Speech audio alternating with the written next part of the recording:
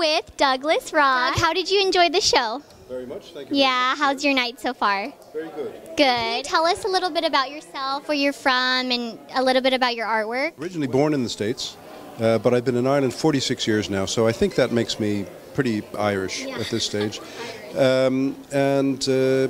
I've been making artwork for 30 years.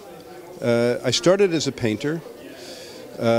I went into sculpture then, and the photography has been fairly recent, about the last 10 years.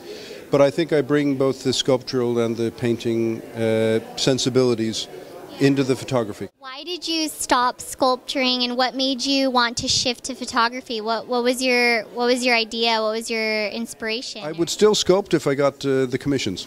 The last large sculptural commission was only 3 years ago, so I've been freed up, if you like, to do the photographic work exclusively in that time. And I would paint again too, I just haven't done so in a long time, so I don't see myself as moving away from any of them, but the photography gives me a lot more freedom. I can get very intricate. I love Baroque art, that's why I love being in Florence. I love lavish detail.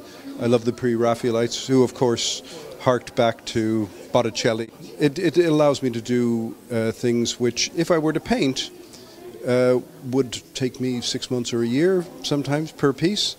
And they can still take up to 40 or 60 hours for each of these pieces to come together. A photograph like this is virtually straight. It's a capture. But here we've got two people who were shot in my studio against a white background, and I've then placed them in Ferrara. And that would be more typical of the work I do. This woman was placed in front of a Mexican peacock.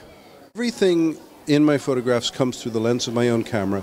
I don't scan any material, I don't draw anything else in. I wait until I've got it myself. Do you have any upcoming projects you're working on right now? Any exhibits you'll be attending sometime soon? Or what's next for you, basically? I do have a project that I started 3 years ago that I'm finishing with my son. My son is a graphic artist, and he's working in the studio with me 2 days a week. It's very dear to my heart. It's about somebody going through a very big crisis in their life and coming out the other end.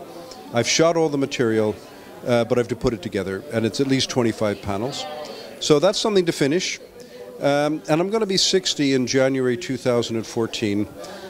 I'm aiming to maybe put the 30 years of work together in one show then. So that's enough for me to look ahead to for the moment. Yeah. You're on the cover of our last month's magazine. Yeah, which was much appreciated. Yeah, it's a beautifully produced magazine, and keep going as you are. Thank you so much. Can I give you a hug? Yeah. Thank you. Hopefully